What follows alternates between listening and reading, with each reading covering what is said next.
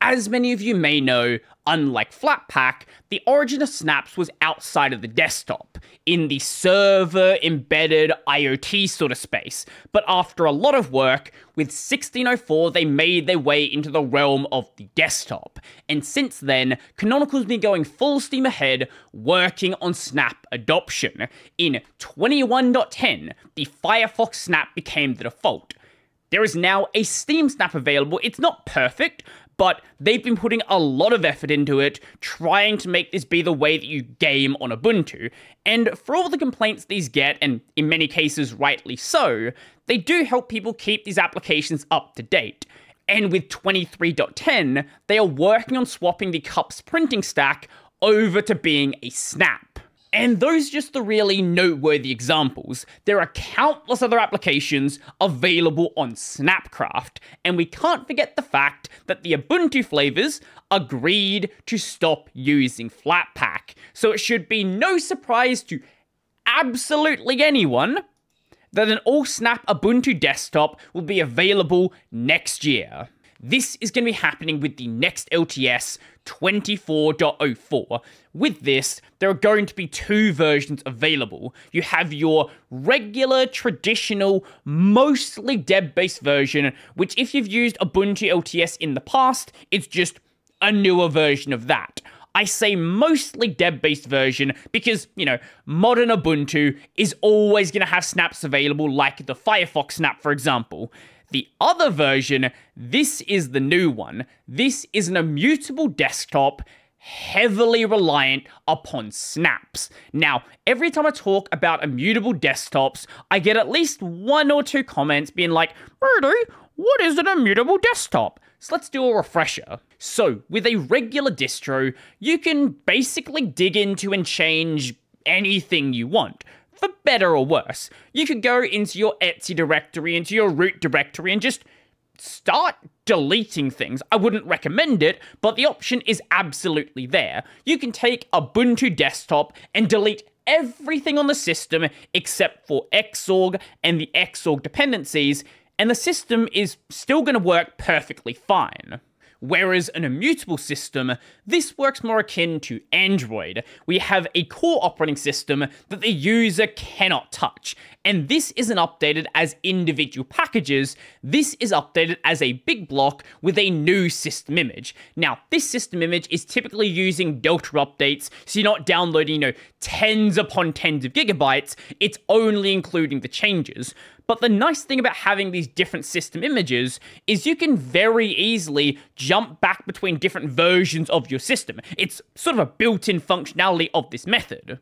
Immutable is kind of a weird term here, and a lot of devs are starting to shy away from it, going more towards image-based, because immutable distro kind of implies the entire distro is unchanging, which just is not the case. The thing that is unchanging is the current version of the operating system, but when you update, this is changed for another unchanging version of the operating system, and then the applications you want to install, this will be done through methods like Flatpak, app image, maybe distro box, compiling code, and then having the binaries live somewhere in your home directory, or in this case, snaps. This gives you a clear separation between the operating system and the applications that you use. So what you can do is delete the operating system, bring a new one in, and all your applications stay exactly the same. Yes, there are caveats on certain systems like package layering and opening up the root,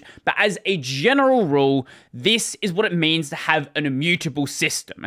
And if you want to learn more about immutability, Ubuntu has a blog about specifically this, Ubuntu Core as an immutable Linux desktop base. Over the past couple of years, the idea of an immutable desktop has been gaining a lot of traction, with major distros like Fedora having the Silverblue project along with the other spins of it like Onyx, Seracea, and Kinoite.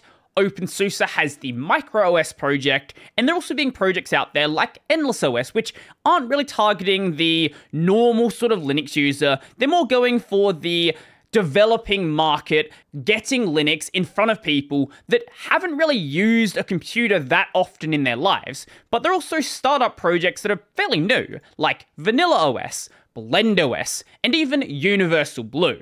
All of these offer something a little bit different to what an immutable desktop is going to be.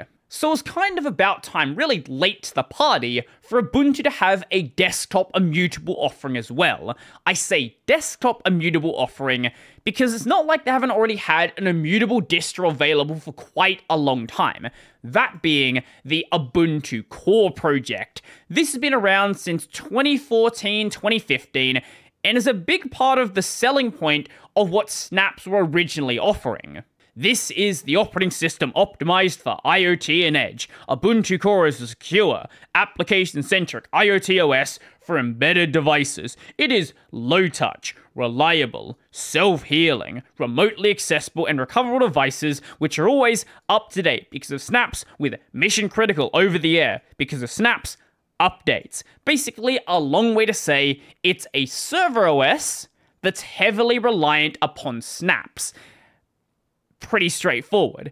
This project has a very similar name to a Fedora project called Fedora Core OS, which serves a very similar purpose. But, as the description would imply, it is not a desktop system. This is intended for server, IoT, embedded, all of that jazz. You can install it on a Raspberry Pi, and you can run a desktop for a kiosk, for example. Ignore the light theme. Brave's doing weird things. You can run a desktop on this. It's just not really the main intended function, and it's something you have to go out of your way to actually set up.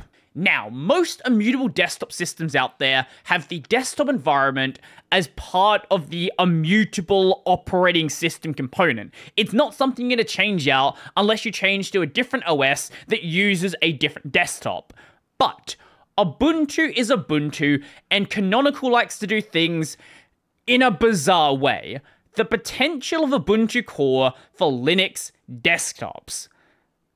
It also introduced the concept of modularity to the user experience, where users may experiment with alternative desktop environment snaps, or remaining on a highly stable, signed, and secure LTS base.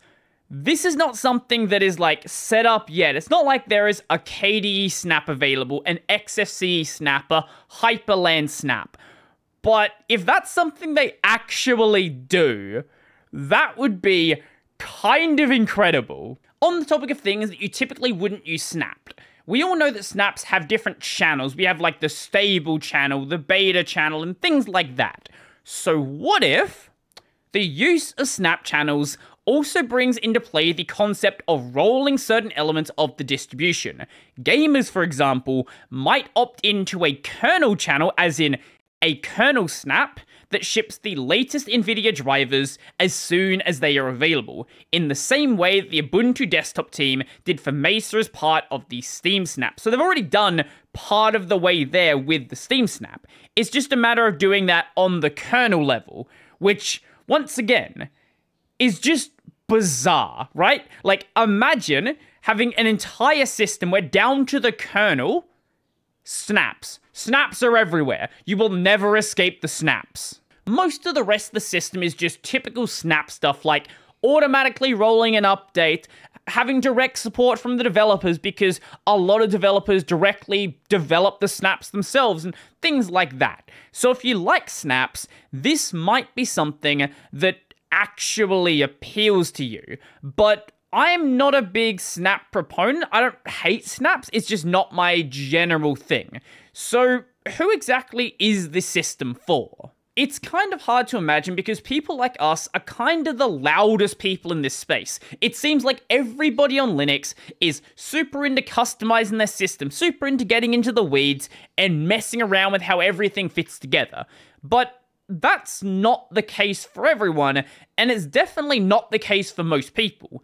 There are a lot of people out there who just want an operating system that works. It doesn't matter if it takes 2 or 3 seconds longer for an application to load. It doesn't matter if the system takes slightly longer to boot, because you're probably booting the system while you're brewing a coffee. And they probably don't even care about any drama regarding snaps or flatpaks. It's just, does it work? Yes. In which case, it's probably good. There are a lot of developers out there who just happen to use Linux, but they're not involved in the Linux community. Maybe they even have a job at like Google making web applications, for example. They couldn't care less about what's happening in the Linux space. They just need Linux for their job. Those people, a desktop like this might actually be really compelling. Or if you happen to be the kind of person who installs Linux on your parents' computers, on your sibling's computer, on your friend or your aunt or uncle, or someone in your life that isn't very technically savvy, but for some reason you still want them to be using Linux. In that case, maybe a system that automatically keeps everything up to date, that's a little bit more difficult to break. Maybe a system like that would work for a person like that. You turn it off at the end of the day, you turn it back on the following day, everything is just up to date, and you're pretty much good to go. We'll have to wait and see what it's actually like when it's in the hands of users, hopefully next year. If everything goes to plans, maybe it's going to be longer. If something goes wrong, they can't get everything pieced together. But if the developer's already talking about this, then it's probably a lot of the way there. We might not be seeing the whole desktop environment snap thing at launch, but we're probably going to see the desktop actually being there. But if anything is certain, right? If anything at all is certain, there are going to be a lot of people out there who were never going to use the system in the first place, who are going to be very angry that this system exists. But there are going to probably be a lot of people out there who just don't care at all, who are going to be quite happy with it. Maybe it's going to be slower. It probably will be slower. But if it does everything else they need, is that really a bad thing? Let me know your thoughts in the comment section down below. Is this a system you would ever see yourself using? Do you care about snaps? Do you like snaps even? I would love to know. And yeah, if you want to become one of, if you like the video, go like the video. If you want to become one of these amazing people over here, check out the Patreon, Scribes, the Liberapay, linked in the description down below. That's going to be it for me, and that was a scuffed outro.